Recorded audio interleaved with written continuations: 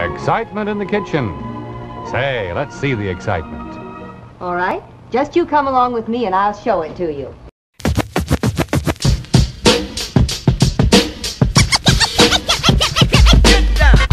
Welcome, I'm Jonathan, the Appliance Dude, otherwise known as Senor Smoke, here at Curtis in Westchester County. A happy new year to everybody. This is the first video blog post of 2017, and we are getting out of the gates at full speed.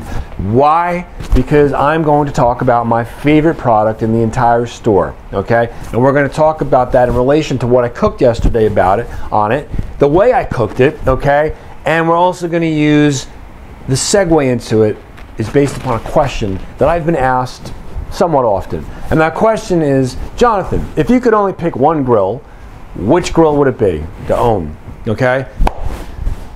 Breath. The answer to that question is very simple. It is a Memphis wood-fired pellet grill. And while some of you out there might be saying to yourself, what are you talking about? You're the same guy who's done 30 to 40 alfresco videos. How could you pick this? What is a Memphis grill? How could you pick it over the alfresco and all the craziness you do with that grill? It's really simple.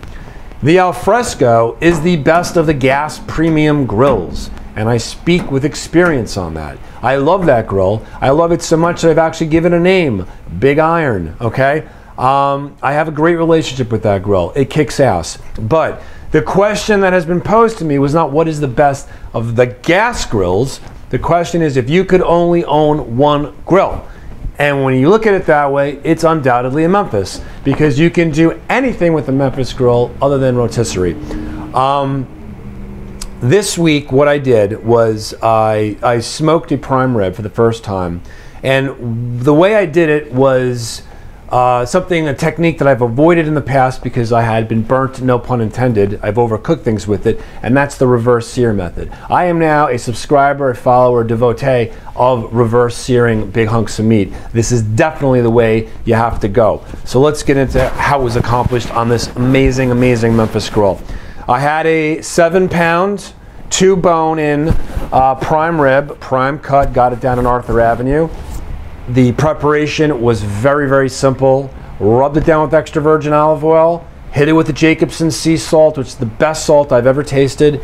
Cracked black pepper, done. I let it sit in the fridge for a little while, let that dry atmosphere kind of dry it out a little bit. You know, so it was kind of like a little bit of a brine action without doing it overnight. And I set the Memphis up to be for indirect smoking, indirect grilling, 250 degrees. It was a 3-hour cook. Put the prime rib right in there on the grate, nothing underneath it, and I put in a tray of beef broth, which is going to be smoked and turned into a smoked jus, okay? So, 3 hours later, I had this beautiful hunk of meat staring at me in the face, took it out and let it relax for what was supposed to be a half an hour, ended up being an hour because we were trying to kind of schedule this along with the other dishes that my wife was serving. And I took it back onto the grill. Now here's where the reverse sear comes in. I turned the grill up to 400 degrees. Now you know the Memphis grill can go up to 700 degrees, but I did it at 400. It was hot enough, and I did not need to take the direct flame insert. Put it into the grill. That's what I thought I was going to do. That's why the Memphis is very different than most other pellet grills, is that you actually have the ability to put in a different cooking plate which has holes punched in it and allows you to get direct flame. I thought that's what I was going to have to do. I did not, because the grill was hot enough at 400 degrees with the indirect in there. I put the big hunk of roast in there, and we seared it for about 10 minutes. Moved it from side to side, side to side, and then I pulled it off. And at that point, bang, it's ready to cut. You don't need to let the meat relax and temp for half an hour because you did that already. And oh, man. I mean, when this was cut, we're talking medium rare, edge to edge. And that's what the reverse sear will do for you. It gives you that edge to edge love that is very, very challenging to do if you seared it and then smoked or grilled it. I mean, literally, as a guy who likes things medium rare, it was 130 degrees when we pulled it off.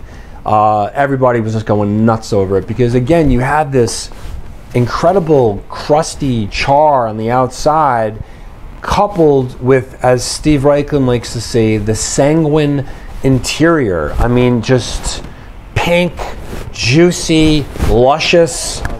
We used, what else can I tell you about the smoke? We used oak pellets. I didn't want something that was overly over the top in terms of the smoke flavor. That's why we avoided mesquite, maple, etc. Oak was fantastic. And the reverse sear, it's a little challenging because there is the chance that you could overcook the meat. It's happened to me on numerous occasions before. But again, 10 minutes. Steve Reichland's recipe actually said to do it for 15.